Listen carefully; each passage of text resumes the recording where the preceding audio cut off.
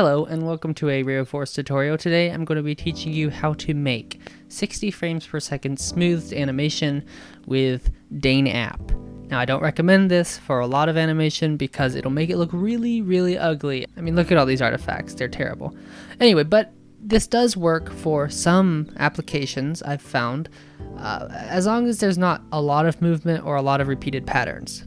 Today I'm going to be using a Lego video that I animated, and I'm going to be applying DAIN App onto this. Now the first thing you're going to want to do is go to the website I've linked in the comments and the description, and you'll be able to download DAIN App there. Now DAIN App only works on NVIDIA computers, so that means that if you have an AMD graphics card or an Intel graphics card, you can't use DAIN App. You have to have an NVIDIA graphics card which supports CUDA 5.0.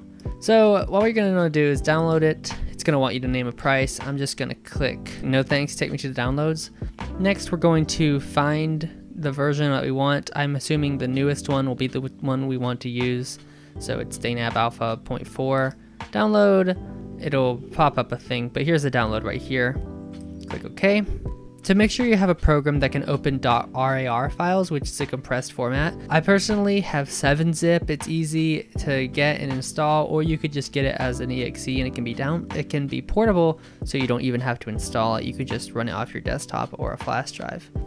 Next, I'm going to navigate to my downloads. I find the DAIN App RAR file. I'm going to right click on it. I'm going to click 7-zip and extract files. I'm going to actually go to the root of my C drive because that's where I prefer to run it out of.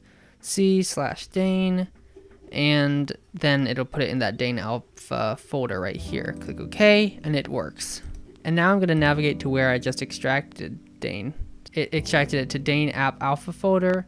I've just created an export folder and a finals folder for my previous tests. So under the DAIN App Alpha folder, we're going to scroll down until we find dainapp.exe. I recommend creating a shortcut. Here it is right here. So I have two files prepared for our experiment. So I'm probably going to run into a problem on this file in that whenever he's writing with his pen, it's probably going to smooth it out too much, so it won't look right. And that's one of the problems with this, is that it does smooth, but it also gets rid of a lot of detail that could be very useful for you whenever you're trying to make a good animation.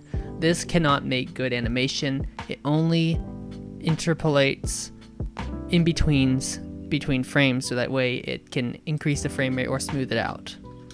Here's another example of what I'm going to be trying it on. So in this clip, you can see it's a little bit choppy. It's because I animated it a long time ago. And I would like to smooth this out just so I can stretch it out to be a longer clip. The problem is it's so choppy, if I stretched it out, it would have a lower frame rate. Easy fix with DAIN. So what we're going to want to do, we're going to open the DAIN app. It's going to open this console here, but it'll also open this window. So we're going to input file, DAIN, we're going to find lo-fi.mp4. You can also use a PNG sequence, but I've never been successful with that, so I just use MP4 files. I'm going to export it as MP4 because that's what I want it. I'm going to output folder. I'm going to go to export. I'm going to make a new folder and call it lo-fi. Select the folder. Okay, so it's going into C, DAIN, export lo-fi. So here's where the important part comes in. So there's a few options that you can play with around here. With the frame handling options, there's default all frames treated the same. Remove duplicate frames. I don't recommend that because it alters the animation speed. However, it may be useful if your video file is not, if your animation has hold frames, which is the same frame repeated more than once in a sequence right after each other. That may be useful. I've never tried it though, but it can alter animation speed, which may not be good because if you animate it at a certain speed, you might not want it to change. Adaptive record timestamps and remove duplicate frames, and static record timestamps and remove duplicate frames. Both don't alter the animation speed, but it removes duplicate frames which is good, but then it tries to fill it back in with other things instead of just deleting the frame entirely. And I prefer that because I don't want my animation speed to change, because it could change a lot. So this one creates exactly the number of new frames in between, and this one tries to guess how many frames it'll need to create. I'm not really sure the difference, but I think I'll use mode 3. So under interpolation options, you can see my input frame rate is 12 frames per second because that's what I animated at. Sometimes when you render, it might be more, it might be less. Like for example, one time I rendered a 12 frames per second animation as 24 frames per second. The problem there is that every frame is duplicated twice in the timeline, so it would have a really hard time interpolating that because of all the duplicate frames. Now if it can detect duplicate frames, that's good. It might work anyway, but at the same time it could actually just be a really bad idea. So I recommend you always export your video as the frame rate you animated at to put it into DAIN. So 12 frames per second, because that's what I animated at. Now I want to interpolate it. I guess I'll go to 48 frames per second. It's not exactly 60. I can't get 60 from a 12 frames because it's not an interval of 6, or it's not divisible. It's not an interval. However, it does have an experimental thing, so you could I can essentially set it to 5 times and it will go 60. I'm actually going to try this for this video, but default does have cleaner results, it says, but it's a little bit slower. But you can just try whatever you want. I always recommend using short clips and trying it that way because it's probably going to crash on your first try or any try. The shorter clips, the better, because it runs out of memory a lot. So for this tutorial, I'm going to be exporting at a smaller size than 1080p, which as you can see is the original size. Because I want to be able to render all 34 seconds in one go. Especially on this video, it's a loopable video, so if I didn't render it all at once, it might not be that good because it wouldn't have it would have a cut where it wasn't interpolated at the same time. So, but I'm gonna downscale it for this tutorial. So new height 720. Sorry, no, 720.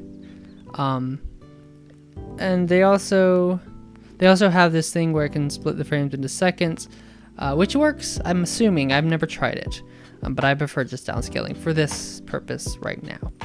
The rest of the things you don't really need to worry about. However, if you are importing a video that has more than one shot, you might want to use don't interpolate scene changes and verify the scene changes. So, because between shots it gets really messy.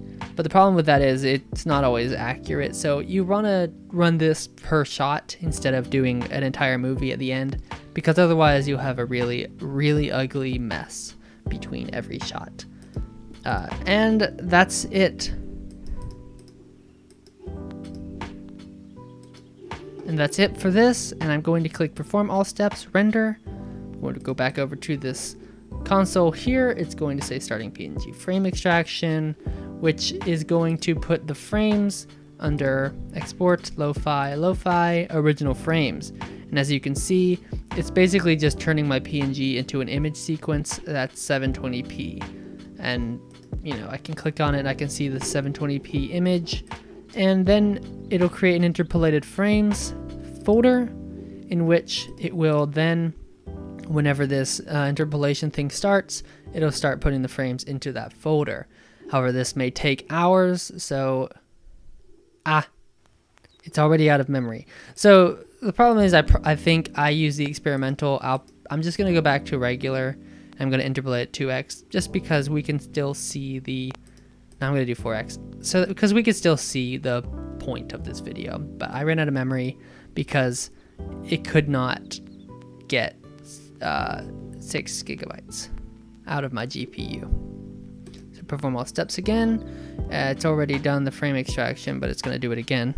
Or just feed source frames into DAIN since it's already extracted the PNGs. And now it's going to interpolate. So Hopefully it won't crash this time. And there it goes. It started interpolating. It says it'll probably take an hour and a half to make this one clip, but in the meantime, I can show you. The problem here is not everything can be saved with interpolation. I tried this one shot, and it was shot, I think, at 6 frames per second maybe, but it was, or 10, I think, but it was unsalvageable because the frames were too far apart. So it creates a lot of weird artifacts that always look very strange. And that's the thing. A lot of people say that this DAIN app is revolutionary and makes smooth animation, but it actually is not good unless you know how to use it.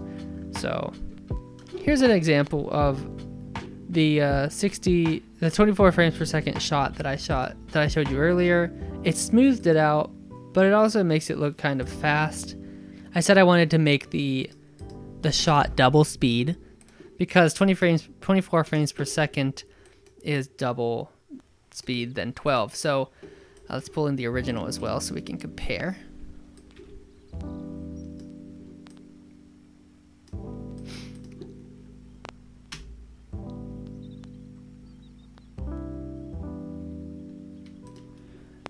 It's a little bit better. Now, I mean, obviously the fireplace is slower and the entire shot is definitely slower. It's definitely slower than the original, but it's also smoother. And for linear movements like in this one, it does tend to work pretty well without artifacts. But it also still relies on having good animation. If I take this normal shot and do 0.5, this 12 frames per second shot, and extend it to 24 frames per second, you can see an obvious difference in how the frame rate is smoothed out by DAIN App.